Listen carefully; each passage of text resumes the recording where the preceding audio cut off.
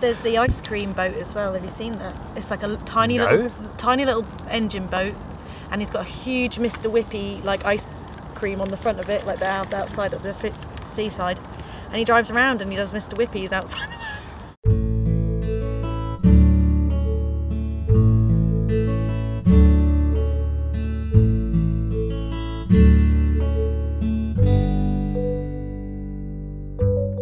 Welcome back to the channel for another walking video. A plethora of walking videos now after a little hiatus for last lockdown. It's a great one today for two reasons. One, because I'm in Norwich, which is the greatest city in the world, and two, because I'm with this excellent human being, Helen Anderson. Hello there. And her doggies.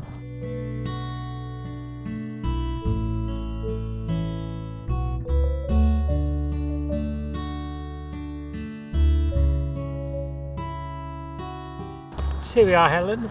Thank you for coming for a walk with me. Oh no, absolute pleasure. Thank you for asking. I love a walk. Normally on these I say to people, do you do a lot of walking? But I know you do. I do. Because I've seen it on your social medias. You've got a walking club, haven't you? Yeah, well, it's a little gang of us. We haven't walked in a while because we've completed our mission, but we... Like secret agents? Yeah! We did the Norfolk coastline. Started last year. And hello darling, we started last year, started in Hunstanton, and we were doing like stints or like intervals of the Norfolk coastline. We were aiming to do like one a month, but then, you know, we got a bit busy over the summer holidays with like personal stuff, so we, you know, put it on pause for a bit, and then we actually completed it in lockdown this year. So how do you do it? Because if you go to one place, if you drive to one place and then you go round, then you're miles away from your car, or you're looping back in yourself. So we started off driving to the start point, walking, and then getting the bus back. But because the timetable's quite, you know, up in Norfolk, the timetable's not as, so we were pressed for time. So it was almost like, oh, we're rushing to get the bus. So then we decided to drive to the finish point and then bus to the front, and it gives you more time to have a pint at the end of it as well. Yeah, that's the downside with the driving element of it. Yeah. You can only have, that's the best bit of a pint. You only really have a pint or so, isn't it? The post-hike pint is probably the best pint you'll have. It's up there with the post-skiing. Yeah. No, I know. And me and some friends, well, me and my friend Al, a couple of years ago, had an idea. We thought, why? We took some cans of beer with us when we were out walking. Because we were thinking, like, we're always waiting to get to a pub. Why don't you take some beers? And we're thinking, why has no one thought about this? And we tried it. It was all great, but it wasn't as good. No, it wasn't. Because when you get to the pub, it's not as good. No, exactly. It's almost like you finally arrived at that inn, the inn which is just going to provide the refreshments. Yeah. And it's that cold pint in a glass. Hello, needy dog. You're all right on the floor. Sorry. It's good. No, it's exciting having dogs. Yeah. She's just it's because I'm sat down. Yeah, and then we did the last stint that we did. Ooh. Dog friends. The last stint that we did walk there and back because it wasn't as far. Or the guy that organised all the walks said it wasn't as far, but it ended up being 19 miles in total there and back. Wow. Oh, that hurt. Yeah, I can imagine. So once you completed it, how many walks in total was it to complete the Norfolk coast? Oh Lord! Hang on, let me just do a quick little. I think it was roughly about 5. Okay. No, hang on. Let me just. Hunstanton to. I thought you were going to say at 20, so that's much better. I thought. We did take about roughly 10 to 15 miles a time. Okay. Yeah. Yeah, I would say around 5-6. It's brilliant. Yeah. It was great fun. It allowed me to see so much of the coast, and also it's nice to be able to go back and do like stretches that I liked the most. Yeah. You know? What was the highlight? If someone had to do one walk on the Norfolk coast, then they had one weekend to do it, one day to do it. Okay. What would you recommend? What would be your dream Norfolk coastal walk? My favourite stint, which I redid the other week, was Brancaster to Wells. Lovely. It's quite a long one. Yeah, it is. It's one of the longer ones, but Wells is brilliant. Yes, well, there's such a variation of landscape. So you start off in like like little boat villages. Yep. So you see all the little boats, and then you kind of go across sort of marshes, and then you go through dunes, and then a long stretch of big beach, then through the woods, and then you're in Wales. But because Brilliant. it's so different, it changes so frequently, you don't get bored. It's like playing a computer game, isn't it? When you can just wander between different Yes, things in a way, but a real life computer game. yeah. So this is what real life Really good. is. Yeah, that's brilliant. So now you've done that, what's the plan for the walking group? Are you retiring, or are there other walks that you want to do, or other dream explorations? Well, we thought we were going to retire, well, for now, but we've just found out that they've extended the Norfolk coastline past Hunstanton inwards a bit more into the Wash a bit. Is it the Wash? Past Hunstanton that way. So we're going to have to start from the new start point to Hunstanton. How do you mean they've extended the coastline? I don't know. We just heard it on like the Walkers bulletin board. They've built some more coast. Is that possible? Well, they've extended the official Norfolk coast. Ah, right, okay. Yeah. Yeah. So Norfolk got bigger? Must have. Wow, why wasn't this bigger news? Rightly so. I think more of the country should be Norfolk. Yes. Norfolk is my favourite place Yes. in the country. It is brilliant. You love Norwich as well. You're like I'm a big fan. I have been and lived in a few other places, and I do travel around a lot, but I'll always come home. Love it here. What do you like about it? Because I know why I love Norwich. I'm always keen to hear why other people love Norwich. Because I talk so much about loving Norwich. Yes. People think I'm taking the mick. Right. Because I'm so enthusiastic about it, but I'm genuine. When I say I think it's the best city in the country, people go, "Oh yeah, no." do you really like it? Or I go, no, genuinely. This is my genuine belief. Oh, I love that. Why do you like Norwich? I like Norwich. This can't influence your reasons to like Okay. Norwich. Oh, it won't. Okay, I want to hear yours as well. I like, for loads of reasons, I like the variety of countryside and city. I think it's a beautiful place. There's lots of pubs, and I really like pubs. I like all the surrounding the Broads and all that sort of stuff around there. I like that you're close to the coast as well. I think the people are very nice. I think it's a nice, quiet, and clean place. I remember when I used to come up from London and you go on the train, the air feels a bit cleaner. Yes. Because there's nowhere nearby, you get a lot of bands. Like when I was at uni, we had like Pulp and Stone Roses and Black Grape all would come through because there's nowhere else competing. No one's going to Bungay to play their gigs. Do you know what I mean? Or I don't know Thetford Forest now, so there wasn't a lot of competition. Whereas if you're in Liverpool, a band might go to Manchester instead, and vice versa. True. Sort of thing. So there's a lot. I think it sort of fits in with my sort of political views as well. A lot of the city and all that. So I think it's just a nice place. What are your reasons for loving Norwich? I like the history. I love that it's just it's very, very old, and there's so many beautiful things to look at. We walk down the street, I look up, and sometimes I'm always noticing things I've never seen before. So yeah, the architecture and the history. I love how friendly everybody is. Yeah. I think the Norfolk accent is just so. I like it because my grandparents were really super Norfolk, so it's very comforting. I'm with you on there's a variety of things to do and places like the countryside, the beaches, everything is within an hour's drive. Yeah. You know, the furthest point away from here is about an hour away, so there's just so many lovely little places, and you know, I really appreciate the kind of independent businesses and the sort of community around that. Yeah. Like everyone's really supportive of one another. You know, you've got like restaurants and pubs that all support one another. Yeah. I never feel like there's much rivalry, or from what I gather, like it's all I very agree. supportive. And all the sort of there's so many lovely independent restaurants and shops and places like that that are just brilliant. It is, and I don't know. I just think you're right. It's not near anything else, so you almost feel like it's your own little gem. You know, you go home and you're quite smug that you get to come home to such a nice place. Yeah, I can imagine. If I lived in Norwich, I'd be smug.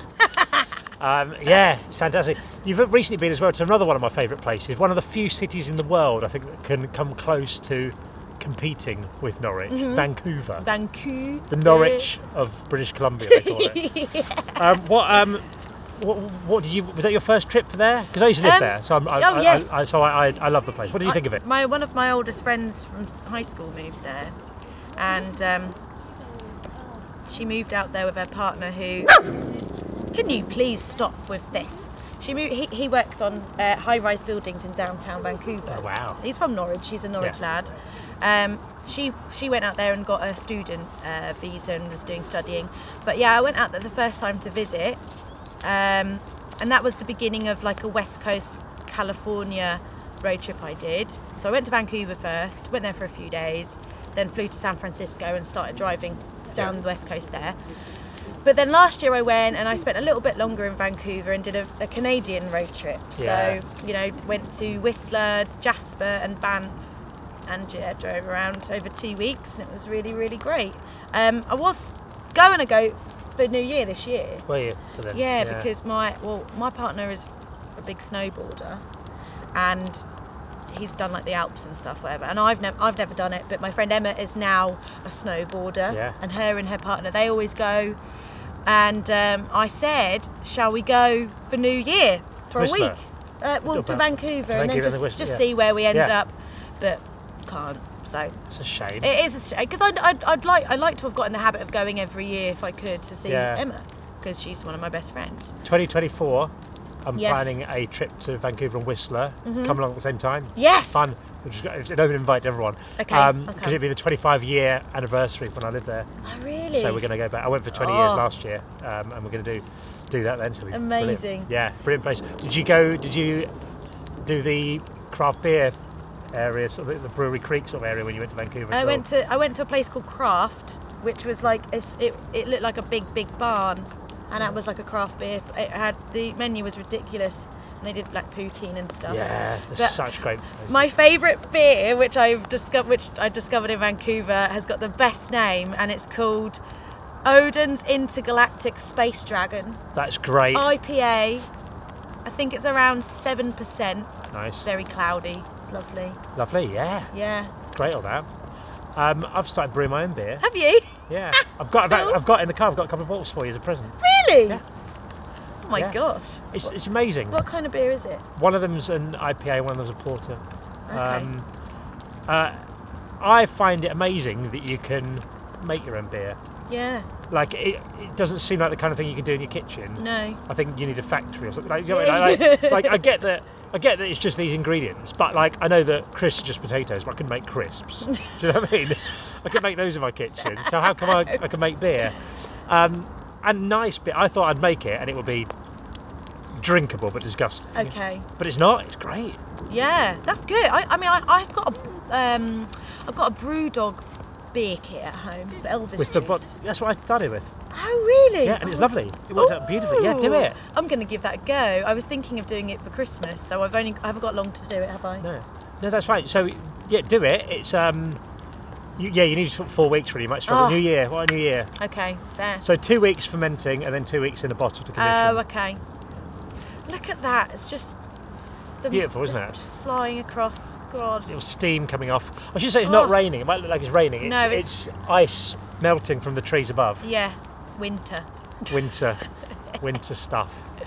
Have you done any boating on this particular broad or anything like that? Or anything not like on this one, but one of my favourite activities in the summer is getting a boat out at Wroxham, and doing day boat or a sleepy on one. A date. Oh, the one with a little petrol boat. Yeah. Is that a day boat? Well, the day boat is the ones that you don't sleep on. Oh yeah, no, I don't sleep on it. Oh, I'd like to do a cruise. It's brilliant. Boat life looks so fun. Boat life is brilliant. Don't buy the boat. That's the lesson in life. Never buy the boat. Rent the boat. Rent the boat. Yeah. But I've done quite a few Norfolk Broad trips, starting when I was at uni, and they're brilliant. Yeah. Because it's just basically a pub crawl. There doesn't seem to be any laws. No, I mean, there are about drinking. Like you've got to be in control of it, but there's not like you don't get breathalyzed on the boat. The amount of stag do's that do that, they go out and they go crazy. What I've done is a couple of times, right? I get a boat at Wroxham, drive to Coltershall, it takes about an hour and a bit. Yeah. Have a beer and a fish finger sandwich because the Rising Sun pub does a. Yep. And then you boat back again. It's a nice afternoon activity. Yeah. I recommend it. Yeah, I love all of this. But when you're on it, like a week would be a long time. But to do like a long weekend, that'd be real. Travelling around, I've done during like World Cups as well. You just go to the pub and watch the football and then carry on. It's basically a pub crawl on water. Yeah. Yeah. Have you seen? Safe. There's the ice cream boat as well. Have you seen that? It's like a tiny little engine boat, and he's got a huge Mr. Whippy like ice cream on the front of it, like the outside of the seaside, and he drives around and he does Mr. Whippy's outside. People ask me, "Oh, Robbie, why are you so into Norfolk?" And that is why I'm into Norfolk, because there's an ice cream boat. Yeah. That's amazing. Why did it just pumps around the Broads? Yeah, he just chugs around. Ice cream boat. That's amazing. Yeah. Never seen that. I remember there's the Ferry Inn, I think it is, which might be at Horning, perhaps. Yes. I remember there you can moor on either side of the river, and if you're to get to the pub, a man will take you across in his little ferry boat, like a little boat, so you can drink there. At the end of the night, you go, "I wish to go back to my boat," and he will ferry you across the road on his little boat to get back to your boat. That's so good. And then we had one with a sunroof thing, and my friend Mark, we had a few drinks there. The girls had all gone back early, and they'd like lit candles on the roof. It was all really nice, and we all came back drunk from the pub after man took us back, and the sunroof just sort of pulled back. My friend Mark was just walking across the top of the boat and then just walked, not knowing it was open, and fell through this. But it was like on a cartoon where someone's like walking, but they're in the air. It wasn't like he sort of tripped and stumbled. He just sort of kept. I mean, suddenly just went, and smashed the table. Everyone went really quiet. He just went, "Oh, that hurt." We got okay, he's alive. That's fine. Luckily, there's a table. At least he was drunk though. Yeah, that's some of the pain. Cures a lot of these things, isn't it? Yeah. Should we carry on walking? Yeah. Okay. Let's get around. Oh, I'm untangled. Let's go. Oh gosh.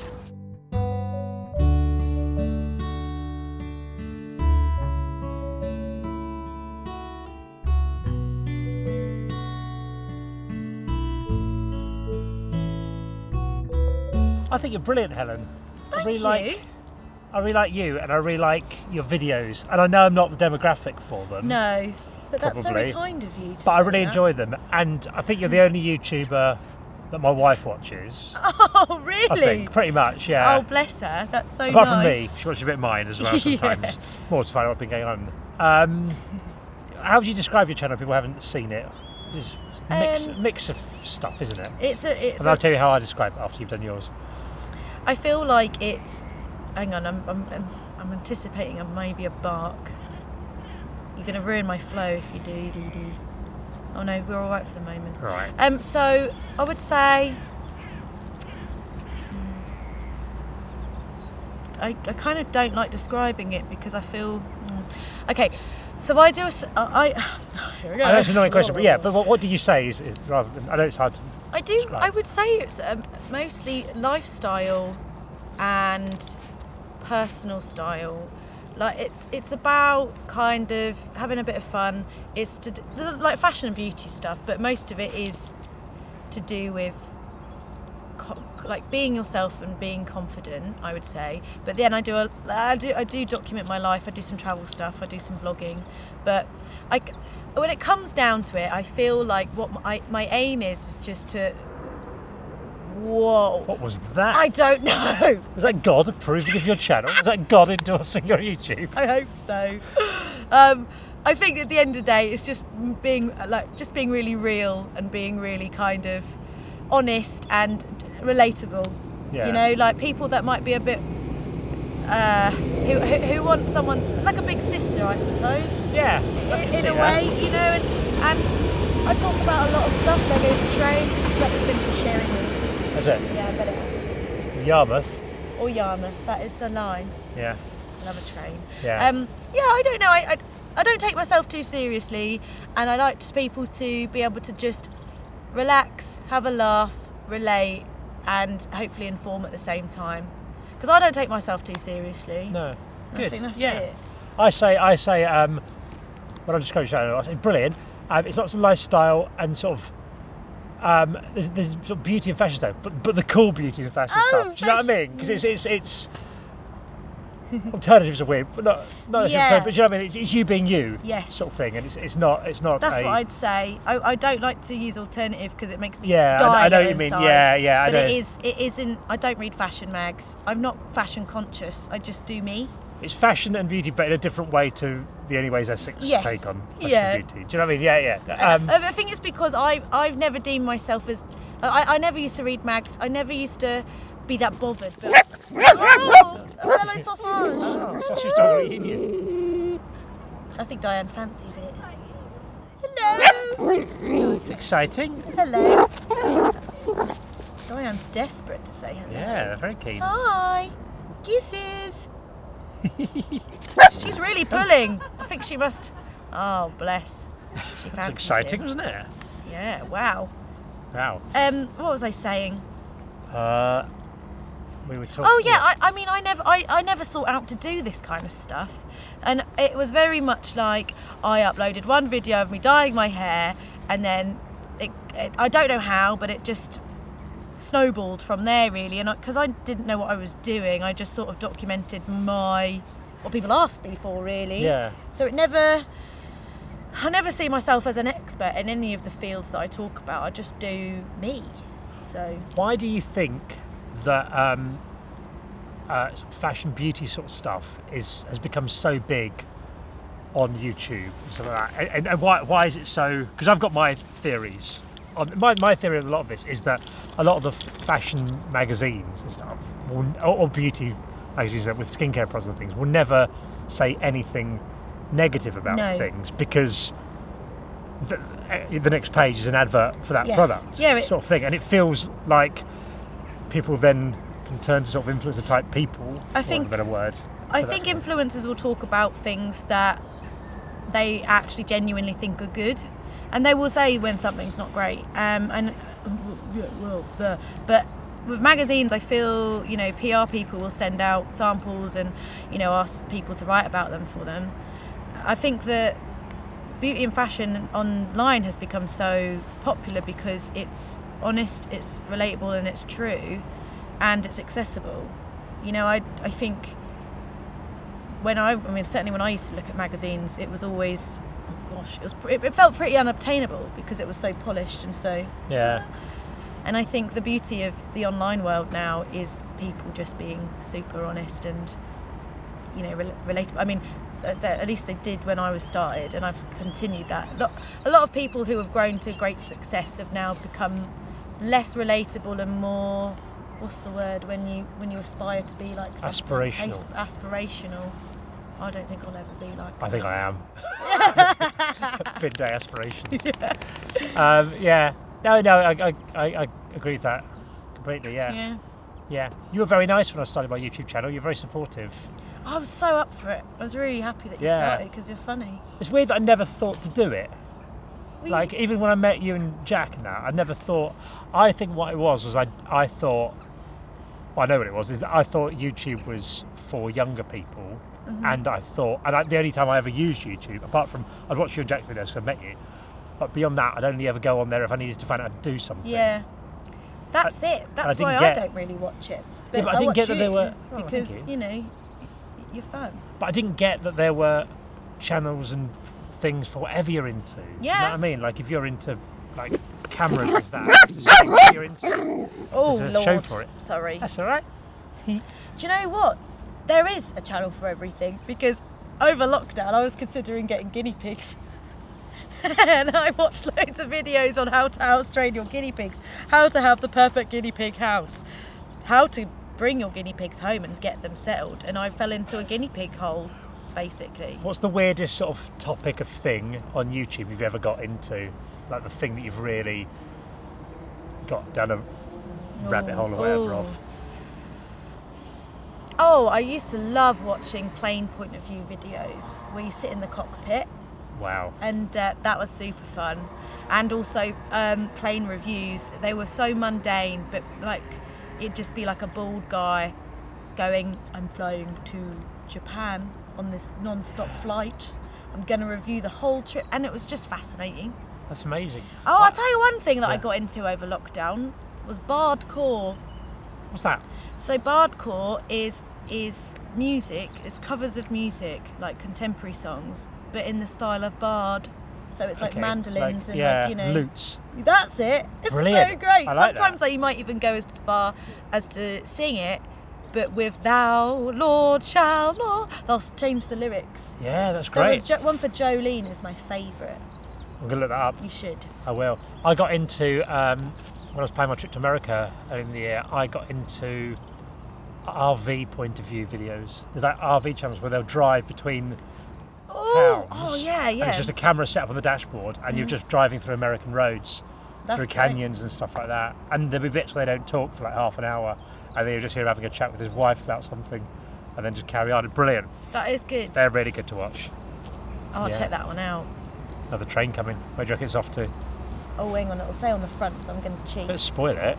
Okay, I think that's going to go to... Oh, that might be a Yarmouth one. Am I right? Yeah, I think so. Oh my God, it says Great Yarmouth. Great Yarmouth. See? What a fun game. Really good game. Very scenic route, isn't it, for a train to go along by the river? It is.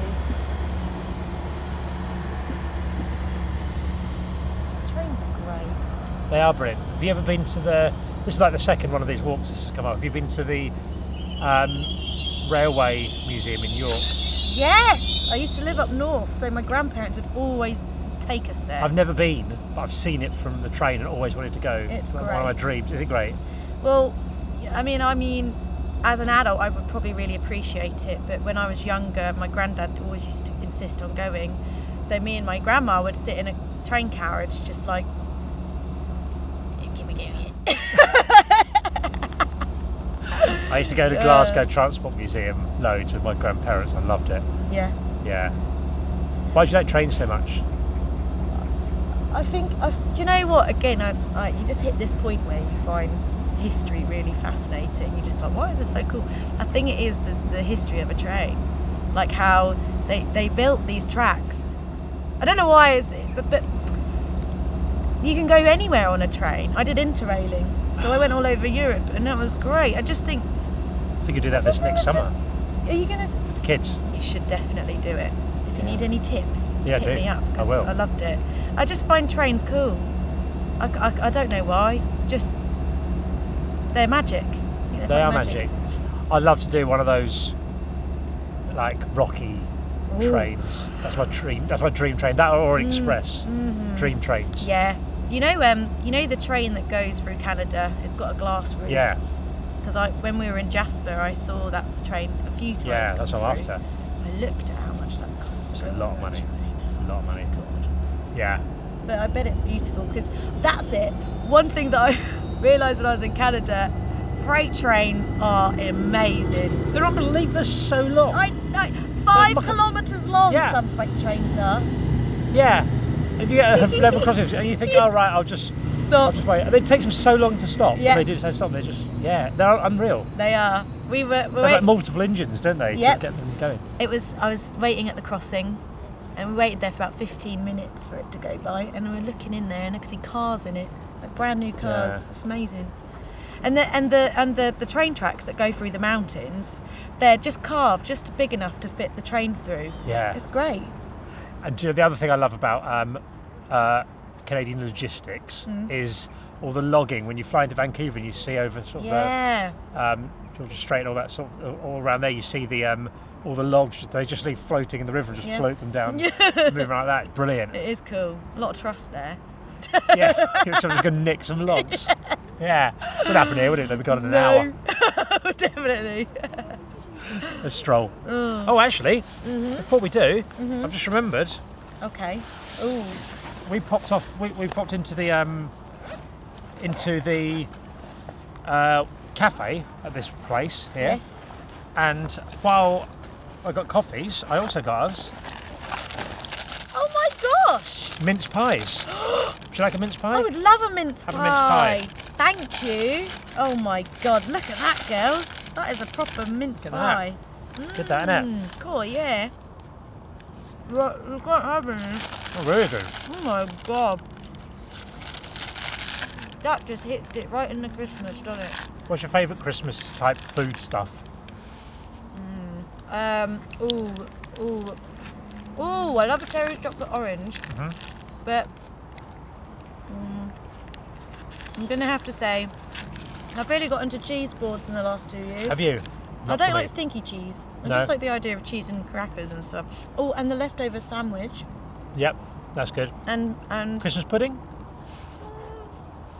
yeah, I think as I've got older, I've appreciated it more. But I also just love drinking prosecco at 8 a.m. You know, like a mimosa or Bucks Fizz, whatever you want to call it. Yeah, I like that. It becomes a little bit in my house. a little bit like the last days of the Roman Empire. Like these endless drinking of fizzy wine any hour of the day. I love it. How about you? What's your favourite? Food stuff. Food stuff you don't get any other time. I mean, Terry Chocolate Orange is the best chocolate of all chocolates. But I don't consider that to be just a Christmas thing. No. I know it's given then, but Yes. I don't see why it should be limited. Christmas pudding, I think, is really good. What do you make of turkey as a meat? We're not having it this year. No? Sorry, I talk with my whilst I eat. That's fine. I'm bad habit. Dry. Though, hang on. I was watching Food Network the other day for a good 6 hours, and I watched a lady cook a turkey, American style, and it was great. Like, it looked really juicy. And she did it in like a broth. But no, we're having lamb this year. Because I thought, well, it's just me and my partner. And my mum's coming now. But I don't want turkey, so I'm not going to have it. It's just like a big rubbish chicken, isn't it? It is. It's just a bit dry and a bit disappointing. If turkey was good, we wouldn't just eat it once a year. No, exactly. I love I think people probably bought turkeys because there had a lot of people around and it was bigger than a chicken.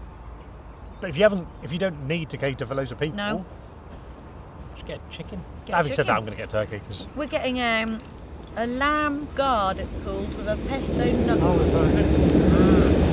Yeah.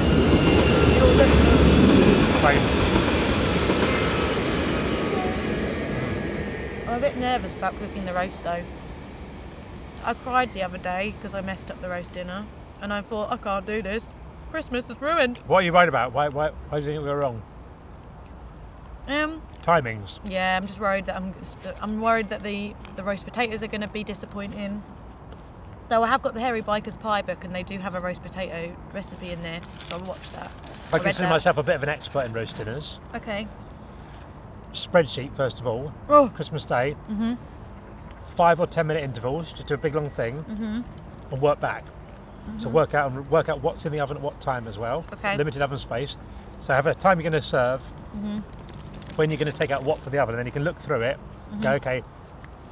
Leave you a little bit of flexibility, but you can go, okay. So we don't need to put you've got the turkey and the potatoes in for a bit. Then you can take the turkey out because that needs to rest, or whatever meat to rest for a bit. Yes. That's when you can put in the pigs in blanket, wherever else you've got going in. This is good. This is great. That's the key thing. Potatoes, slightly more than parboil. Give them a little shake, and you've got to make sure the oil's really hot when you put it in. I think that's my key advice for that. Okay. How do you feel about goose fat? Yeah. Goose or duck fat, yeah. Okay. I use those, yeah. All on board for that. I'm just a bit terrified by it. I don't know. How come? I don't know. I just I've always sort of cheated with my Christmas dinner because I always got everything from M&S and popped it in the oven. But I've only half M&S'd it this year, so I'm doing the other half myself. Fine. No one's judging.